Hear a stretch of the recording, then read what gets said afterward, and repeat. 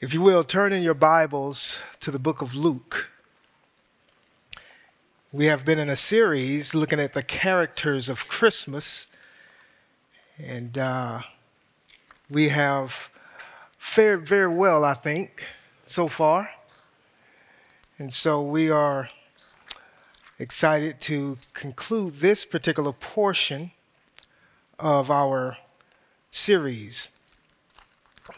And while you're turning there, I want to talk about babies. Can I talk about babies for a moment? You have these different announcements, that comes. Now, when my wife and I had the first two kids, we didn't have Facebook at the time. I don't think so. And we didn't place anything on, gender reveal and all of that. I think with Timothy, I think we did, either Timothy or Joe, we did my wife actually, not me. She did scramble words, the Scrabble, whatever, and put it on Facebook. We had Facebook at that time. But that was about it. But the announcement of a baby, we have all these different announcements. We have, those with the gender reveals. You have, someone hitting the baseball, not a baseball, but something with a baseball bat or a stick. Some, are hilarious because sometimes they miss. So you see some popping a balloon or a cake or whatever it may be, but it's an announcement of a baby, a particular gender in that respects. But sometimes people, they would, in the announcement of a baby, they would come up, and this happened to someone. The daughter and the son-in-law went up to the house and had these little clothes. To, what you call them, onesies, and showed the dad and the mom, and they just went crazy, announcements. But babies change your life. Baby changes everything. Sleep. Amen. Baby changes sleep. I remember just with Timothy. He's interesting. He just wanted to stay up at night and sleep in the morning and the day and all of that. And so a lot of times, Chantel, she would, about a fourth kid, it's like, you better get up, boy, And so, I'm sitting here rocking Timothy, and I'm about half asleep. He about falling out my hands, he just, But they keep you awake. They change things. Yeah, and one of the things we don't want Timothy to do, we don't want him to take a nap during the day, because if he takes a nap during the day, he's going to be up all night. And so we're like, we're like, you got to stay up. You got to stay up. Come on. We're in the car doing all sorts of things, crazy things to get him to stay up. But we talk baby talk. And look at that baby. Look at that, Changes us. Sometimes we can't wait to get home to hold them. It's our precious baby. Sometimes we can't wait to get away and let the other parents stay there. And, if that's your, Our schedules, my wife and our schedules will never be the same because of our boys. I remember Caleb was playing football this year and, previous years and Israel and having to figure out which game you're going to go to or where you're going to take them and so forth. Our schedules will never be the same. Baby changes everything. But this announcement is not your typical announcement in the book of Luke. This baby will change history, has changed history. If you're physically able to do so, please stand with me as we read God's holy word. We're looking at Luke chapter 2. We're going to start with verse 8. Luke chapter 2, verse 8. It says, "In the same region there were shepherds out in the field, keeping watch over their flock by night. And an angel of the Lord appeared to them, and the glory of the Lord shone around them. And they were filled with great fear." Verse 10 says, "And the angel said to them, 'Fear not, for behold, I bring you good news of great joy that will be for all the people.'" Everybody say, all the people. Verse 11 says, "For unto you is born this day in the city of David a Savior, who is Christ the Lord. and this will be a sign for you. You will find a baby wrapped in swaddling clothes or cloths and lying in a manger. Verse 13 says, and suddenly there was with the angel a multitude of heavenly hosts praising God and saying, glory to God in the highest, and on earth peace among those with whom he is pleased. When the angels went away from them into heaven, the shepherds said to one another, let us go over to Bethlehem and see this thing that has happened, with which the Lord has made known to us. And they went with haste. They didn't lag around. They didn't try to find Starbucks or anything. They just went with haste and found Mary and Joseph and the baby lying in a manger. And when they saw it, they made known the saying that had been told them concerning this child. They made known. And all, in verse 18 says, and all who heard it wondered at what the shepherds told them. But Mary treasured up all these things, pondering them in her heart. And the shepherds returned, glorifying and praising God for all they had heard and seen as it had been told them. Father, we thank you so much for your word. We ask at this time, at this hour, that you would speak to us. Lord, we are celebrating the birth of Christ, the Messiah, the one who is King. And Father, help us to see his glory, see your glory, Father. We pray, Lord God, that you would challenge us in this passage. Lord, that you would encourage us and grow us. Let us not leave here the way we came.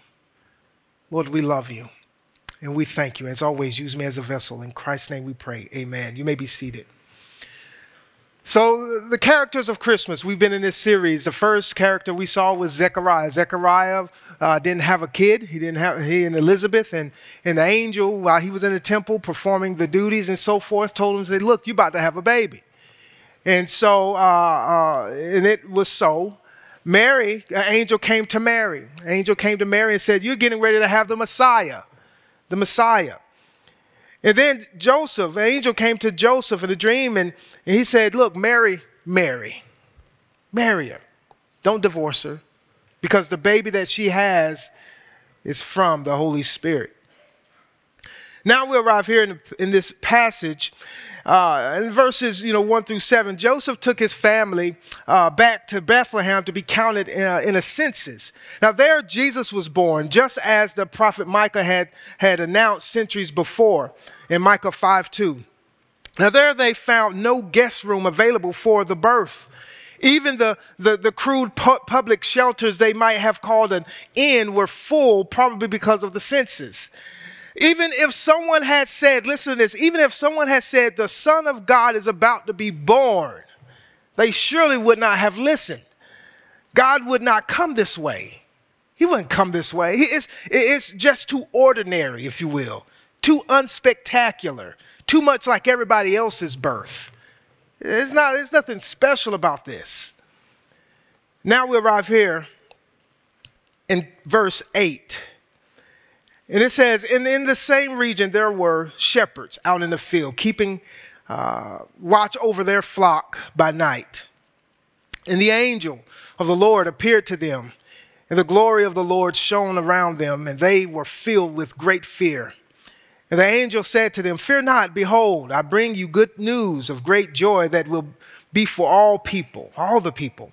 Verse 11 says, for unto you is born this day in the city of David a Savior who is Christ the Lord. And this will be a sign for you. You will find a baby wrapped in swaddling clothes or cloths and lying in a manger. Try to picture this scene for a moment. Just try to picture this scene. One evening in the hills of Bethlehem, flocks of sheep are settling down to sleep, for the night. Fires have been lit, and shepherds are sleeping by the fires or with their bodies kind of stretched across the door of the pen to protect their sheep from any type of thieves or predators. Now, these shepherds, if you will, have spent their lives outside in the elements. So their skin is worn and it's cracked. Their appearance must most likely and smell like they need a bath or something, you know. But this is the nature of their work. They are shepherds. They're spending time with their sheep. And suddenly the night sky is filled with light, and a multitude of heavenly hosts, it said, appeared to them to give them good news. This angel comes and gives them good news of great joy. And listen to this. God uses outcasts. This is your first point. God uses outcasts to announce Jesus' birth. He uses outcasts. These shepherds were chosen to receive the greatest announcement of all. Allow me to kind of paint a deeper picture, if you will, of the shepherds. Shepherds were considered the lowest class in Jewish society. They stunk. They were looked down upon by the religious authorities. In fact, the religious authorities disliked them so much they wouldn't allow them to participate in the religious ceremonies in Jerusalem. Furthermore, they were looked upon with contempt, not favorably, with the Egyptians in Genesis 46:32 through 34. And it says, "And the men are shepherds, for they have been keepers of livestock, and they have brought their flocks and their herds and all that they have." In verse 33 of Genesis 46, it says, "When Pharaoh calls you and says, 'What is your occupation?' you shall say, 'Your servants have been keepers of livestock from our youth until now, both we and our fathers, in order that you may dwell in the land of Goshen. For every shepherd is an abomination to the Egyptians.'" They also were considered unreliable, which meant that their testimony was not even received in court.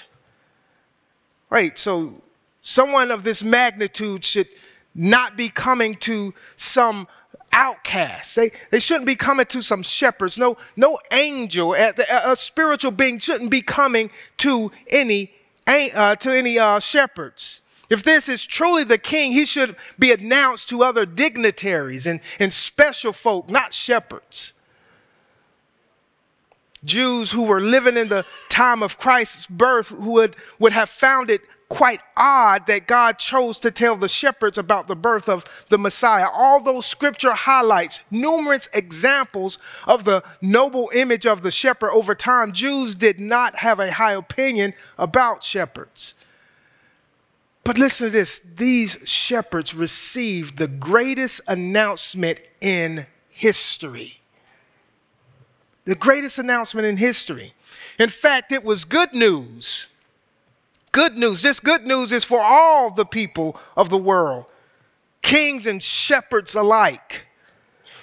Listen, God was showing that everyone in society can play a pivotal role in the helping to build his kingdom. Think about that for a moment. The first people to whom God announced the birth of the Messiah to were those who could not even enter the temple to worship Yahweh. Could you imagine not being allowed to come to church just because of your occupation?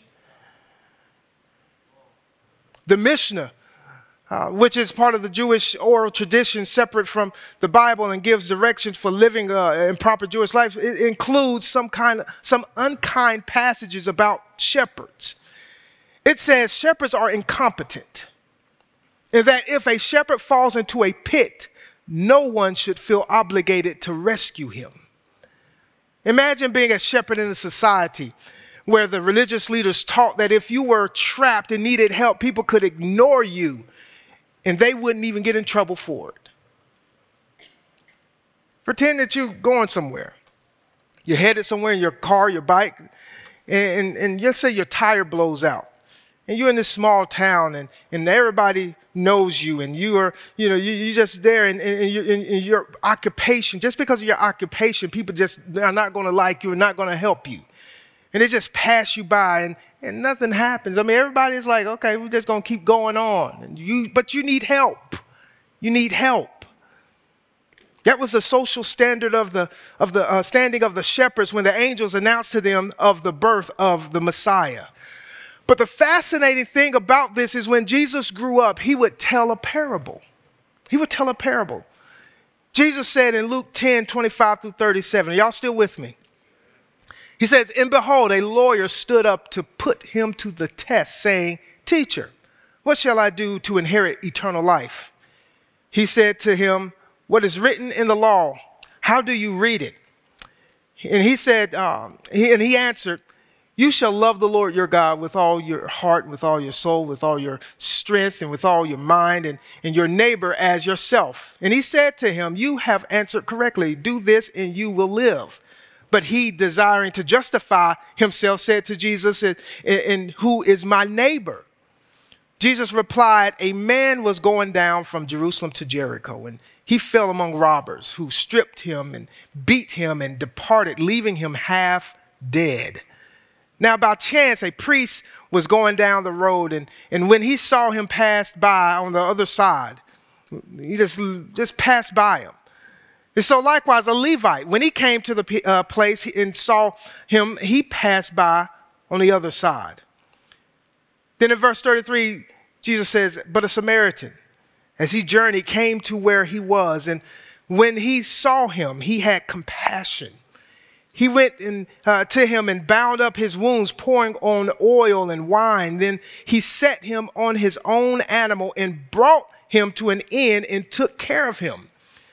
And the next day he took out 2 denarii and gave them to the innkeeper, saying, take care of him. And whatever more you spend, I will repay you when I come back.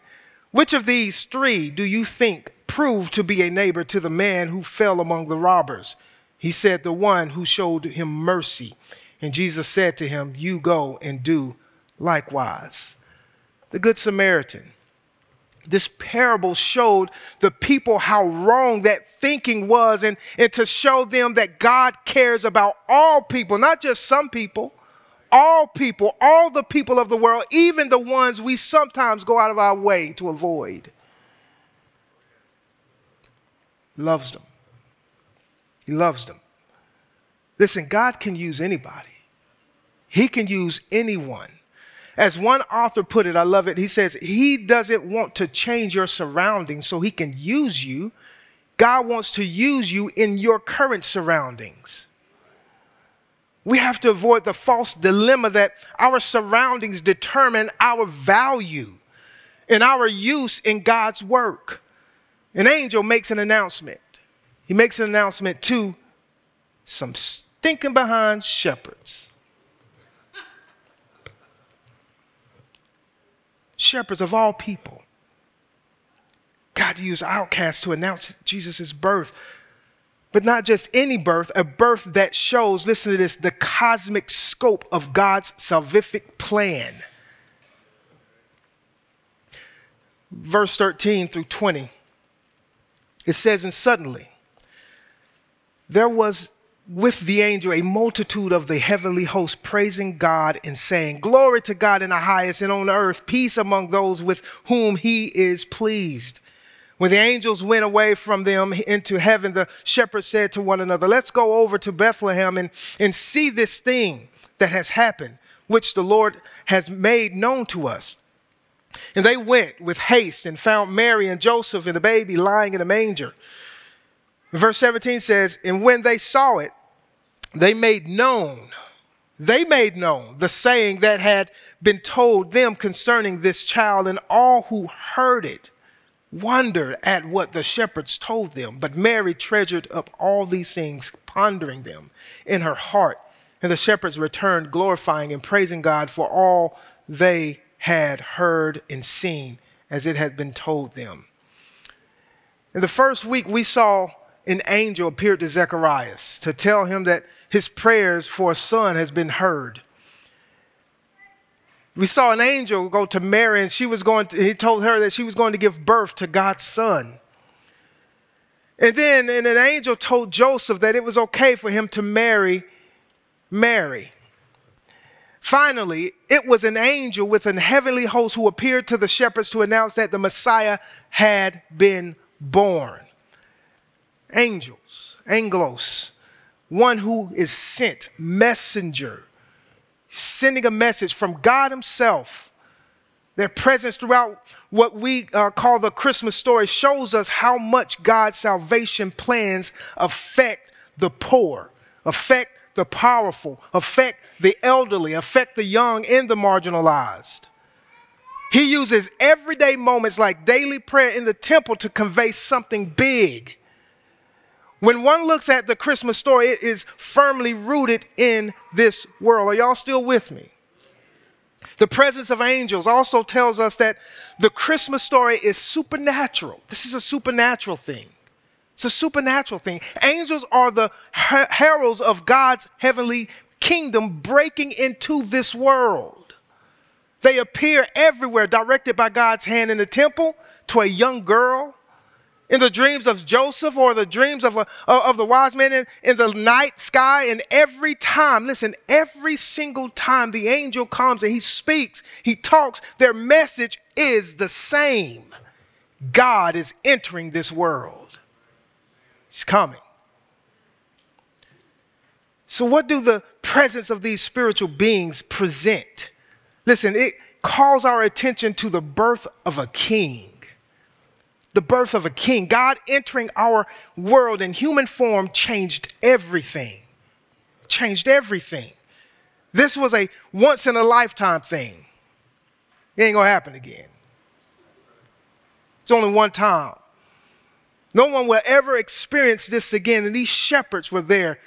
And these angels was telling them about the birth of the king. Each king seen so far in the biblical narrative had human folk welcoming them into the position of power, raising their national identity, if you will. They were praising and paying homage to the king, worshiping him in all his array. And they put on all the glitter, the glamour, and the glitz into welcoming the king. But when the king came, y'all following me? When the king came, he didn't have an entourage of power and prestige welcoming him. He didn't come in chariots. He came in a town where there was no room for him. None. In the lowly of places.